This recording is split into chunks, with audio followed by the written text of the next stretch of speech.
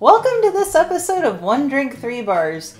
This weekend we had the chance to visit the Old Forge Distillery in Pigeon Forge, Tennessee.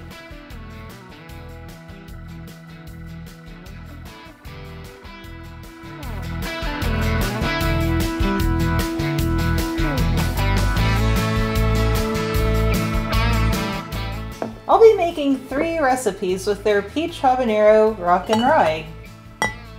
If you want to skip directly to the recipes, use the chapters on this video.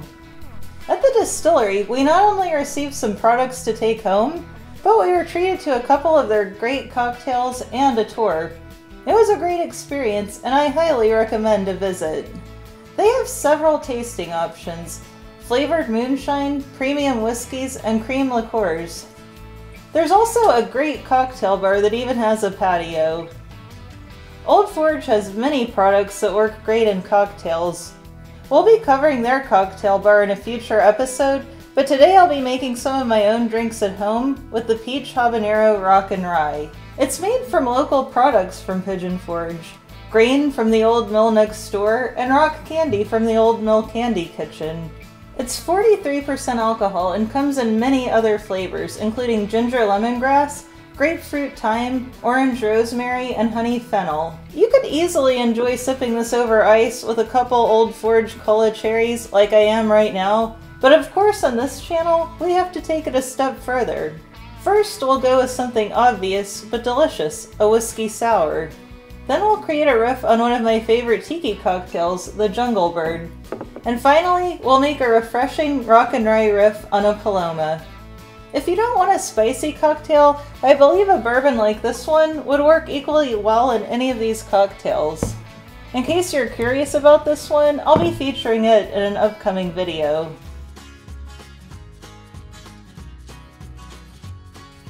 Our first drink today is going to be the Peach Habanero Whiskey Sour. Now with a whiskey sour, you can either serve it over the rocks or serve it in a coupe with no ice. That's what I'm going to do today. And I'm going to use an egg white to give it a nice foamy and silky texture. And typically a whiskey sour is a 2-1-1 ratio of spirit, sour, and sweet. This has a good sweetness already due to the rock candy syrup, so I'm going to do 2, 1, and 0.5 of the simple syrup. So this is 1 ounce of the lemon juice and 1/2 an ounce of simple syrup. Last but certainly not least, 2 ounces of the rock and rye. As I do with all egg white cocktails, I'm going to dry shake it first.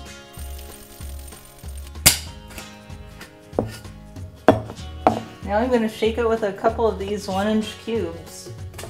That's just to chill it and dilute it a little bit. And since I've got these orange bitters, I'm going to throw in a couple dashes of those.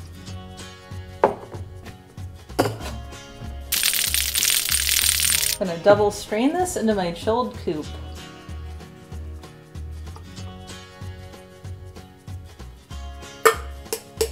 For garnish on this one, I'm going to go with one of the cola cherries. And these are Old Forge's answer to Luxardo cherries. And I would say they're at least as good. They're a different type of cherry, they're bigger, and they're a little less rich, I guess you could say, and they have the moonshine with them, of course. Well, these aren't habaneros. They will let the drinker know that this is going to be a spicy drink. There's our Peach Habanero Whiskey Sour.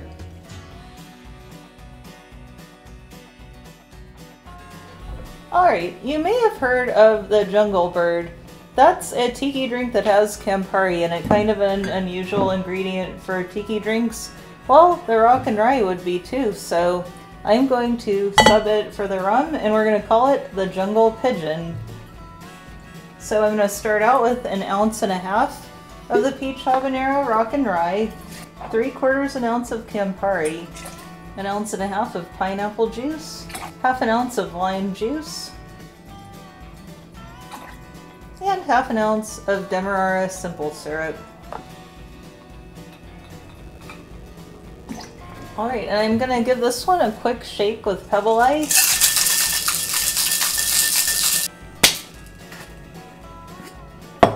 And I'm gonna dump ice and all into this nice Old Forge old-fashioned glass. It's a nice big one, so I thought it would work well for this.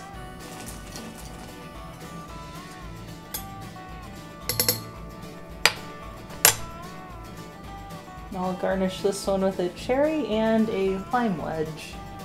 There's the jungle pigeon.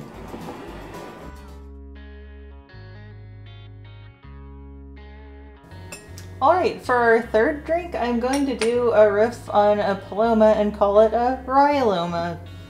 I'm going to rim my glass with a mixture of this Hawaiian black lava sea salt and this Scotch bonnet sea salt.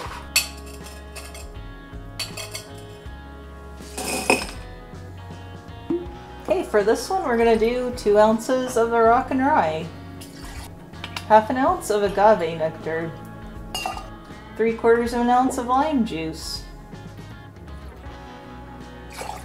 Just like the last one, we're going to quickly shake this with some pebble ice.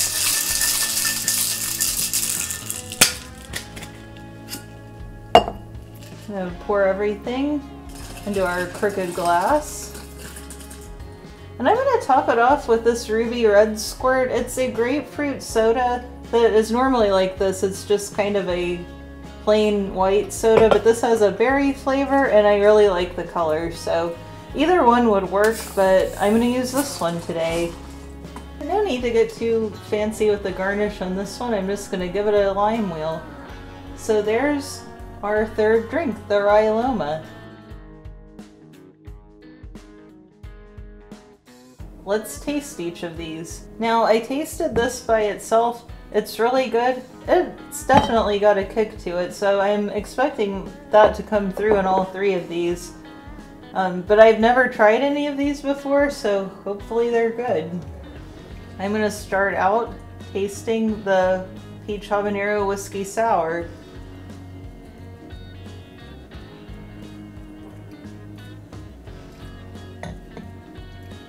Okay, that tastes awesome. The egg white kind of smooths out kind of that rye bite and the habanero bite. And it's just got like a little bit of a spice to it. And I think it was a very good call to dial down the simple syrup. It's actually about perfect. It's just like a really good lemonade with a little kick to it. This one is the jungle pigeon. I was a little worried that the Campari might kind of steamroll everything else, but this stuff, it's high proof, it's spicy. I think it'll be good, and if it's not, I could always dial it down to Aperol next time.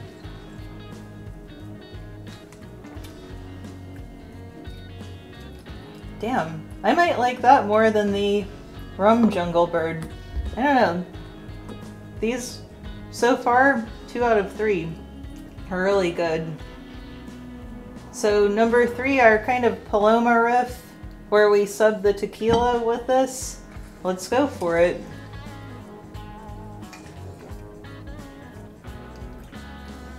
That's good too. I knew the grapefruit of the squirt would go well, and I think this has more of like a berry aspect to it than I thought. I thought it was mostly just like a red dye, but it tastes pretty good in the drink.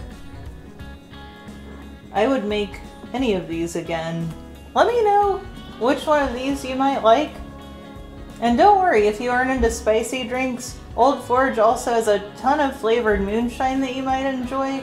I highly recommend stopping by and trying some of them.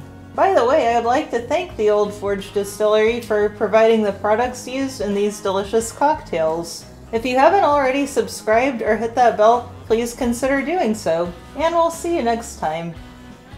Cheers!